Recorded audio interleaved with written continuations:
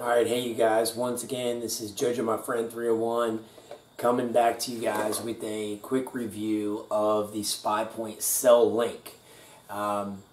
This is a product that's going to allow you to hook to your normal trail cameras and convert it into a cell apparatus, which is going to allow you to send pictures in live time or to your choosing to your phone via the app.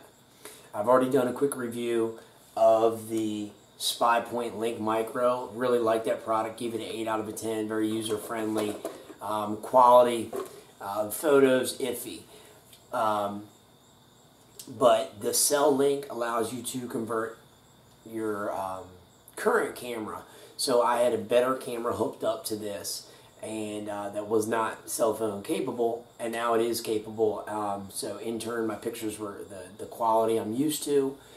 Cell service was good due to my location. The one thing I would change, I used regular batteries to see how much life I would get out of them.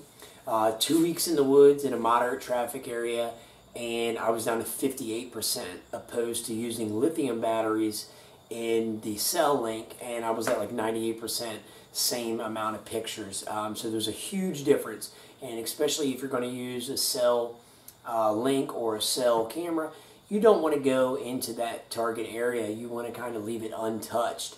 That is kind of the point of having that cell capability. So I recommend using obviously the lithium, which is what I'm going to convert to when I put this back out in the woods.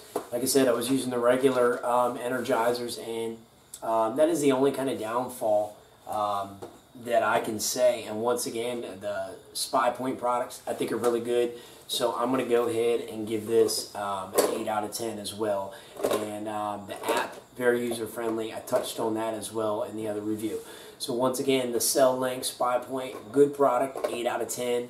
I think you should give it a shot. It'll up your hunting game and allow you to see what's going on in the woods without putting boots on the ground. Once again, this is Jojo my friend 301.